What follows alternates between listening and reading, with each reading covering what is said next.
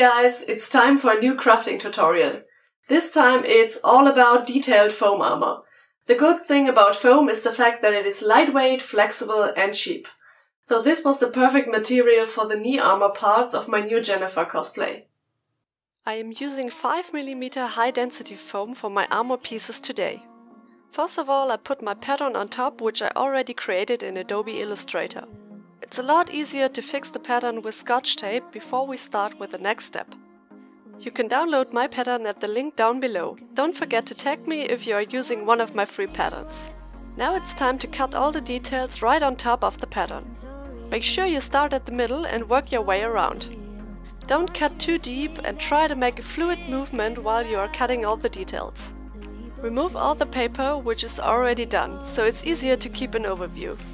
Your cutter knife should be as sharp as possible to create a solid look, so replace the blade from time to time.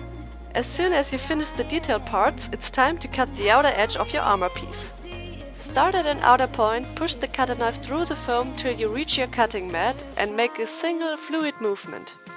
After you cut all the details, your piece looks something like this. Not very pretty right now, so I use my heat gun to make the details visible. The longer you heat the foam, the bigger your cuts will get. If you missed some lines, you can cut them now and reheat the area again to connect the lines.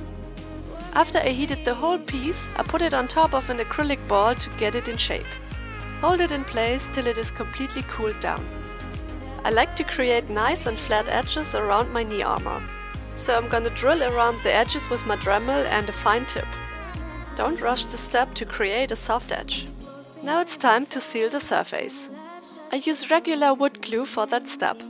But you can also use Plastidip, latex, FlexiPaint or Flexbond. If you are interested how to prime Eva foam, check out the tutorial of Canon Cosplay. I would highly recommend using a soft acrylic brush or a makeup brush for that step. You can also add some water to thin out the wood glue. Wait till the glue is completely dry and turns transparent before you start with the next step. I add some black acrylic paint first and cover the whole surface to create a nice depth, so the details stand out even more later. Make sure you don't miss any of those details lines before you start with the next step. Now it's time for one of my favorite products from Pebeo. It's a Gilding Wax in silver. You just need a tiny amount of this wax to cover the whole piece. I like to use an old sock instead of a brush for that step. I rub the color gently with circular movements. Even if you just add one layer, the color is really intense. Our armor is almost done, now it's time for an easy attachment. I like to use Velcro tape and attach it with super glue, which dries within a couple of seconds. You can use a pair of tweezers to place it at the right spot.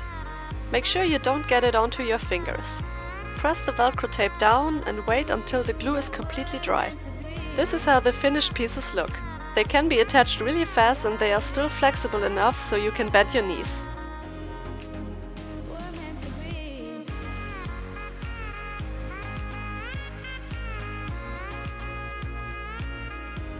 I hope you guys liked this tutorial. Subscribe to my channel so you don't miss the next video. If you have any questions left, feel free to write them down in the comments below. I'll see you guys next time. Thanks for watching.